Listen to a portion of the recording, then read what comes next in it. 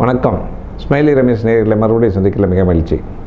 இன்றைக்கி பார்த்திங்கன்னா நம்ம மோடியை நம்ம பிரைம் மினிஸ்டர், நம்ம பாரத பிரதமர் இந்த இக்கட்டான சூழ்நிலையில் இருக்கிற நாட்டில் தலைமை தாங்கி நடத்துகிற ஒரு திறமையான பிரைம் மினிஸ்டர் மோடி அவர்களை மிக அற்புதமாக ஒருத்தங்க வாழ்த்து தெரிவிச்சிருக்காங்க.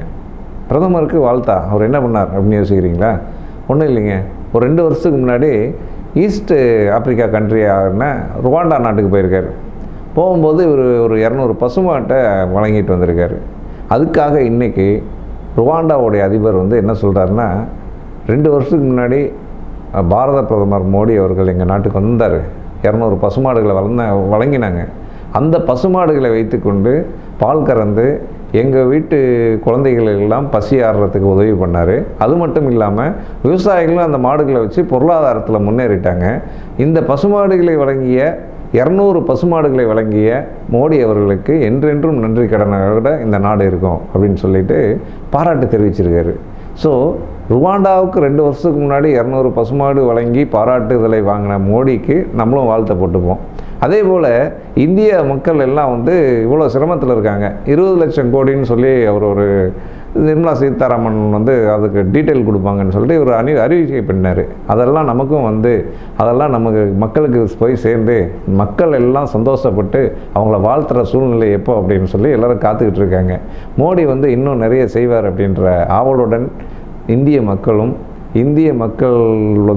என்னென்னைக்கும் ஒரு பிரைம் மினிஸ்டராக வச்சுருக்கணும்னு ஆசைப்படுறதுக்காக மோடிக்கிட்ட நிறைய கோரிக்கைகள் வைக்கிறாங்க. என்னென்ன கோரிக்கைகள்னு ஒவ்வொன்றா நம்ம இன்னொரு வீடியோவில் நம்ம போடுவோம். அந்த பதிவுகளை மக்கள் என்னென்ன ஃபீல் பண்ணுறாங்கிறது பின்னாடி வர வீடியோவில் நம்ம சொல்கிறோம். இனியோ நாட்டு மக்களுக்கு மோடி செய்வாரான்னு கேட்டுட்ருக்காங்க. என்ன செய்வார்னு எல்லோரும் காத்துக்கிட்டு இருக்கோம். ஒவ்வொரு தடவையும் மன் கி பாத்லேயும் பேசுகிறாரு, எல்லாத்துலேயும் பேசுகிறாரு. பேசும்போதெல்லாம் அவர் எப்பெல்லாம் சொல்கிறாரோ நம்ம என்ன பண்ணுறோம்? கைத்தட்ட சொன்னால் கைத்தட்டுறோம், விளக்கேற்ற சொன்னால் விளக்கேற்றுறோம். அப்புறம் ஒரு சவர தொழிலாளி தன் 5 லட்சம் ரூபா பீஸ் வச்சுருந்தார் தன் பொண்ணுக்காக. அந்த சேமிப்பு எடுத்து தர்மம் பண்ணிட்டாரு.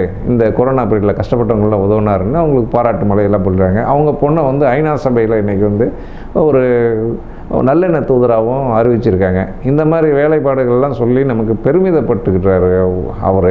ஆனால் ஒவ்வொரு குடிமக்களும் பசி ஆடுறதுக்கு என்ன பண்ணுவார் அப்படின்னு எல்லாரும் பொறுத்திருந்து பார்ப்போம். நன்றி, வணக்கம். இந்த வீடியோ உங்களுக்கு பிடிச்சிருந்ததுன்னா கமெண்ட் பாக்ஸில் உங்கள் கமெண்ட்ஸ் எல்லாம் அள்ளி தெளிங்க. அப்படியே பெல் ஐக்கான் இருக்கும், அதையும் அப்படி ஒரு ப்ரெஸ் பண்ணிடுங்க. சப்ஸ்கிரைப் பண்ணுங்க. Thank you. Bye. Signing off, Ragavi. Like, share and subscribe to Smiley Ramesh.